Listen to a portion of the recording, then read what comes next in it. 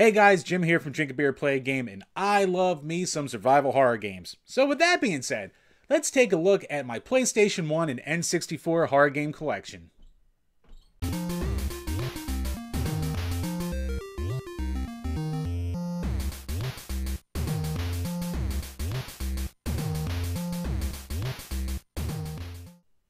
We had to talk about Resident Evil at some point, and this was my version of the original with the Director's Cut Greatest Hits DualShock Edition.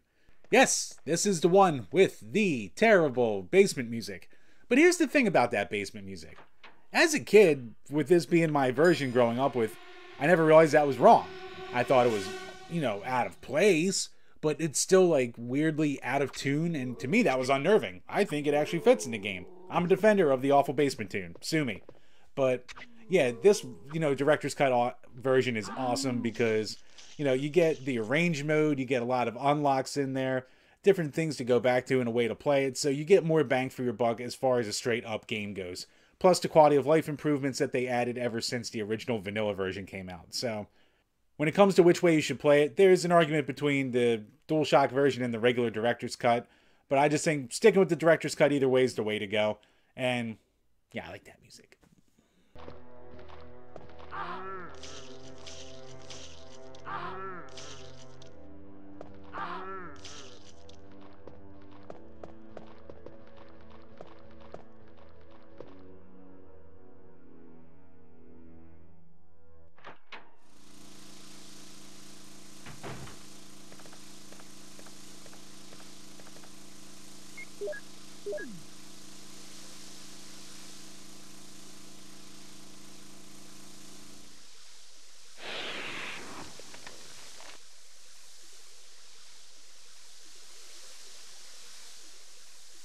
Who doesn't love Resident Evil 2?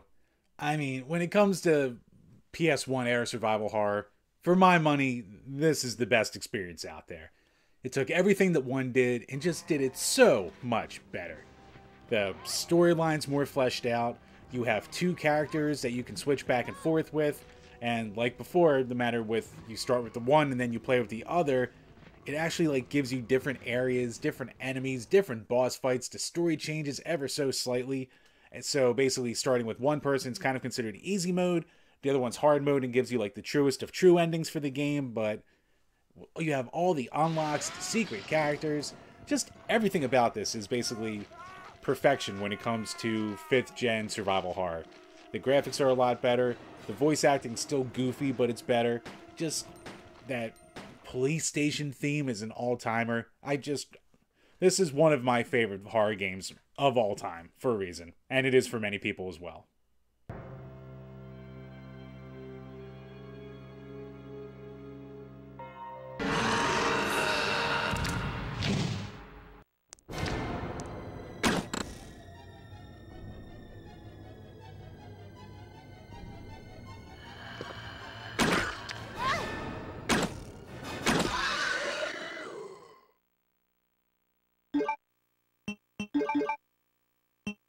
So while we're talking about Resident Evil 2, I would be remiss to not talk about the N64 port, which is a miracle of science with how they fit everything from the PS1 version onto an N64 cartridge.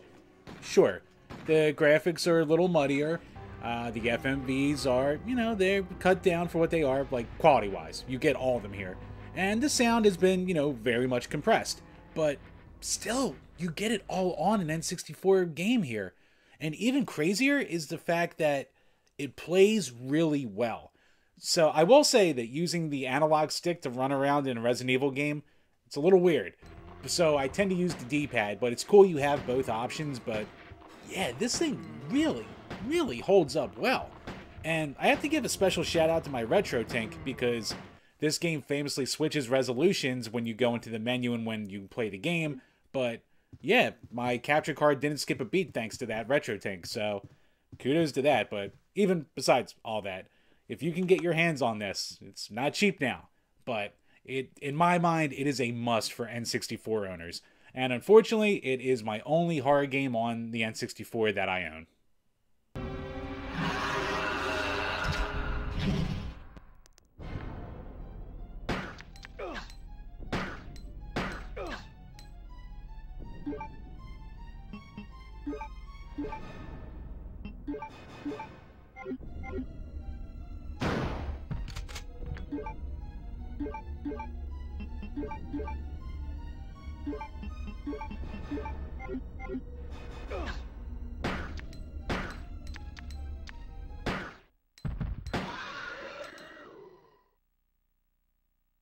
So, we talked about the other Resident Evils, so let's round out that original trilogy with Resident Evil 3 Nemesis. And you know what? I still like this game a lot. Like, this game really, like, its core focus is the cat and mouse game between Nemesis always chasing Jill. In a lot of ways, though, it improved the gameplay with, you know, the different weapons and the different things you can kind of choose in-game, like, in the over-the-top action scenes. It was kind of the start of the action phase, and it was also just, I don't know, in a lot of ways it's kind of unmemorable at this point as far as like the story goes. Like the secondary characters are probably some of the worst you've ever had, but as far as the game goes, I think it's still a fun time. Just after 1 and 2 though, you kind of had that burnout along with, it's just not as good at that point either. But as with all the Resident Evil games, if you want to check out the reviews that we did, links will be below where you can see our full thoughts on this.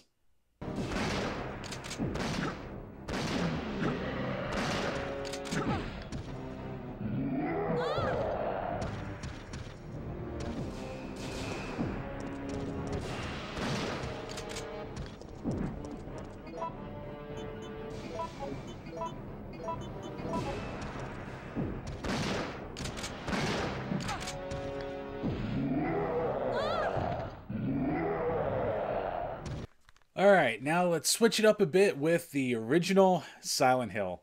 And for a while, there was a huge argument whether Silent Hill or Resident Evil was the better series. And you could honestly make a strong argument for Silent Hill because where Resident Evil is a great survival horror game, this is that but also really unsettling and unnerving. Even from the very start. Like, this game is just a mind trip. And it's got the same problems of PS1 horror games with the tanky-ish control. And, like, going back to it now, it's a little rough to actually play. But the storyline, the setting, everything that goes on, it's basically like a nightmare in a game. Which is what Silent Hill was known for when it was good. So, yeah, every great series has to start somewhere. And this is where it started. And my God, it was a good start.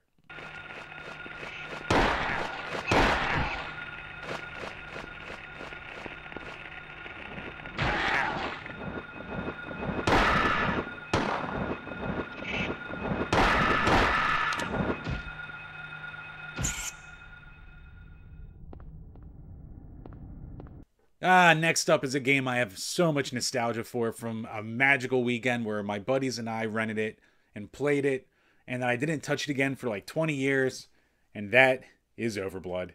So this is another one of those Resident Evil clones that came out after the first one, jumping onto that survival horror kick by EA, and yeah, it doesn't hold up as much as I thought when I was a kid.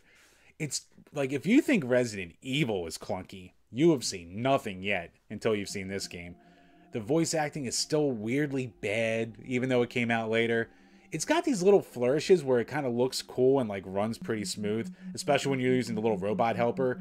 But there's other times where it's just like, you go through the first hour or so of the game without seeing a single enemy or getting to a single save point. So, hey, it's Jim from the future, and yeah, it's actually very easy to save in this game. You can do it right away. So, I'm an idiot. Anyway, back to the video. If you screw up, you're going through so many puzzles and cinematics again and again until you just get it right, which is really frustrating. So, it's got a lot of flaws to it, but I'll always have a little soft place in my heart for the first time I sat down with it. So, if you can find it for super cheap, might be worth a pickup, but just don't expect anything all that great.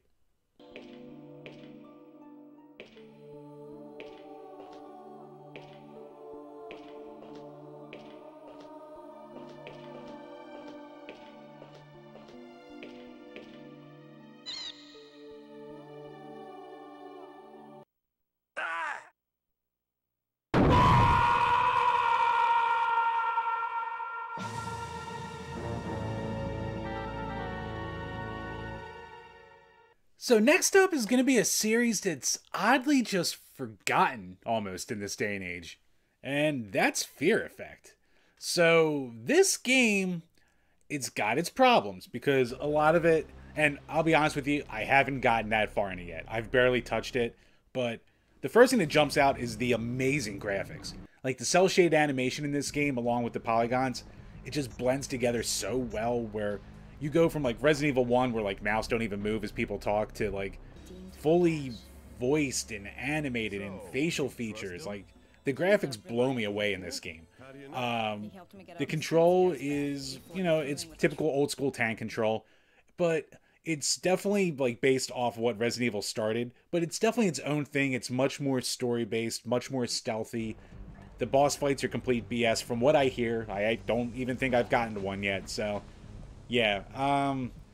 It's got its reasons, I guess. I never touched the second one, but from just what I can see, it's just kind of so weird that like a noir-esque take on survival horror kind of didn't take off more than it did. So I don't know, maybe I'll have to sit down fully and give it a review one day.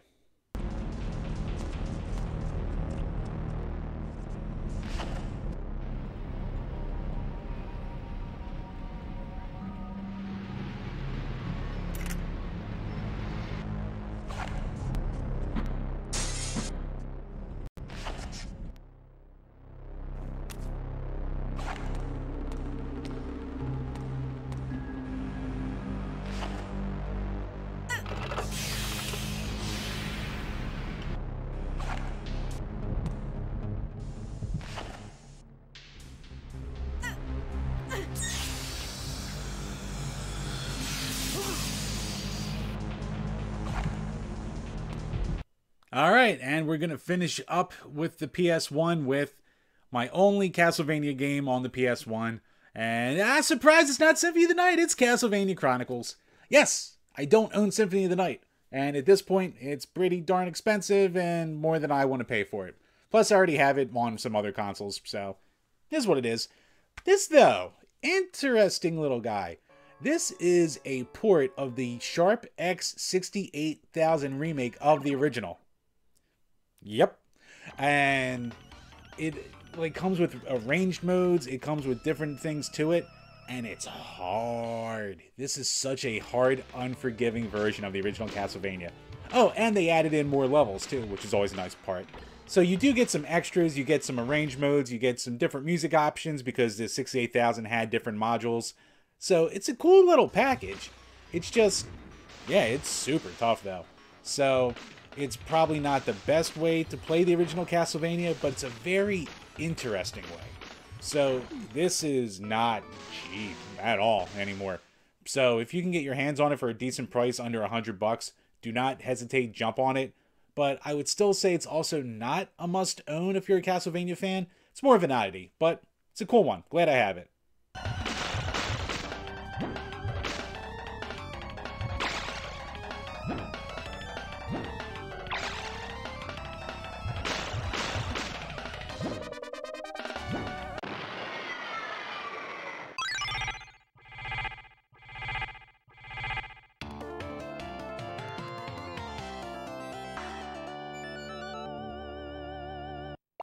Alright guys, that'll do it for this video. As always, if you enjoyed it, please hit that like button below.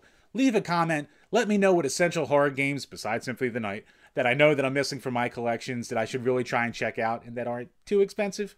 And as always, if you enjoyed this video, make sure to check out my other horror collection videos, including the NES and Super NES, or the Sega Genesis, or any of Brian's old collection videos. Until next week, guys, when I take a look at some odds and ends, cheers.